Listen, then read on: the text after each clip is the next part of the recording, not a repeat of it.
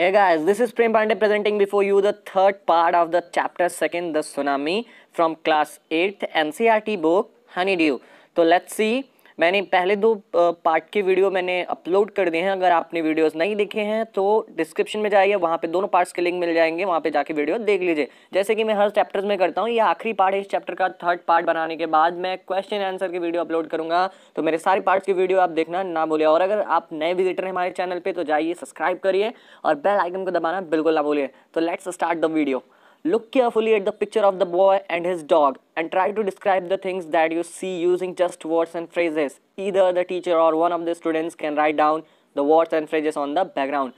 आपको क्या करना है कि ये जो पिक्चर दिख रहा है बगल में लड़के का अकेला बैठा हुआ है अपने डॉग के साथ, तो ये पिक्चर से डिस्क्राइब करने हैं कि क्या है ये सर्कमस्टांसेस, क्या है मतलब सुनामी आई थी और बच्चे का सारा घर बाहर चला गया तो वो अकेला बैठा हुआ, तो ये सब आपको डिस्क्राइब करना है। आप वर्ड्स यूज़ कर सकते हो ये कि this is how you can start.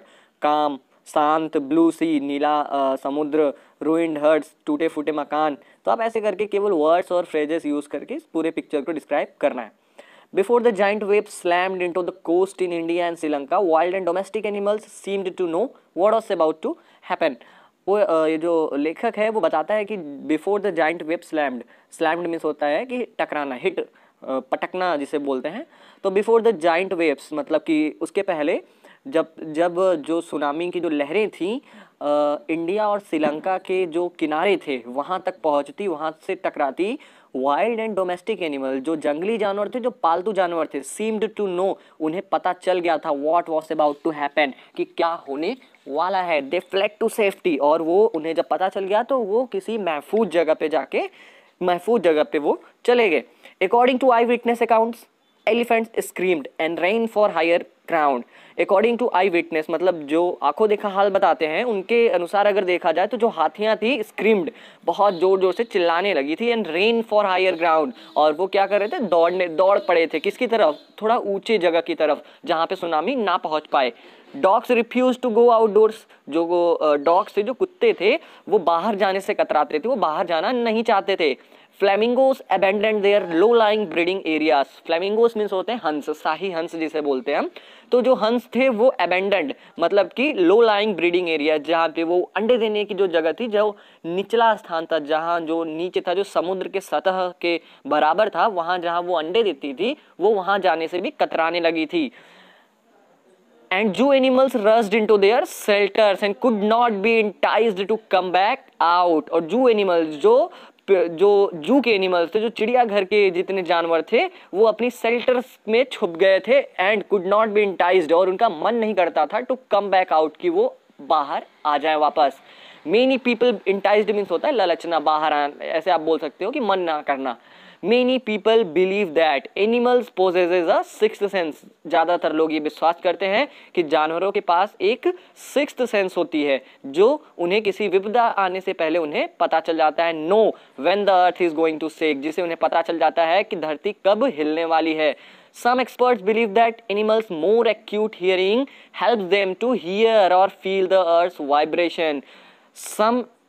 Some experts, कुछ जानकार मानते हैं, बिलीव करते हैं कि जो एनिमल्स होते हैं उनकी जो एक्यूट हियरिंग होती है, उनकी जो सुनने की तीव्र शक्ति होती है, वो उन्हें हेल्प करती है हियर, सुनने में, फील करने में, महसूस करने में। अर्थ जो वाइब्रेट, जैसे अर्थ पे अर्थक्वेक आने वाला है तो उससे पहले वो वाइब्रेशन करती है, तो वो वाइब्रेशन उन्हें फील हो जाती है, वो सुन लेते हैं, तो उन्हें विपदा का पता पहले ही चल जाता है। They can sense an approaching disaster, उन्हें सेंस हो जाता है, उन्हें पता चल जाता है कि कौन सी विपदा आने वाली है। लॉन्ग बिफोर ह्यूमन्स रियलाइज, बहुत पहले इंसानों से बहुत पहले उन्हें पता चल जाता है कि क्या होने वाला है। We can not be sure whether animals have a sixth sense और नॉट, हमें पूरी तरीके से पता नहीं है कि एनिमल, जानवरों के पास सिक्स्थ सेंस होती है कि नहीं होती। बट द फैक्ट, लेकिन सच्चाई इज दैट, सच्चाई यह है कि that the giant waves that rolled through the Indian ocean killed more than 1,50,000 people in a dozen countries. जो जानवर होते हैं ये तो पता नहीं है कि उनके पास सिक्स सेंस होते हैं कि नहीं, लेकिन बट द फैक्ट, लेकिन सच्चाई ये है कि जो वो जानलेवा जो लहरें थी सुनामी की, जो इंडियन ओशियन में आई थी, हिंद महासागर में आई थी, उससे 1.5 लाख लोगों की जान, दर्जनों देशों से 1.5 लाख लोगों की जान गई। But not many animals have been reported dead, लेकिन रिपोर्ट के अनुसार बहुत ज़्यादा जानवर इस सुनामी में नहीं मारे गए। along India's Cuddler Coast where thousands of people perished। along India's Cuddler Coast एक किनारे का नाम है।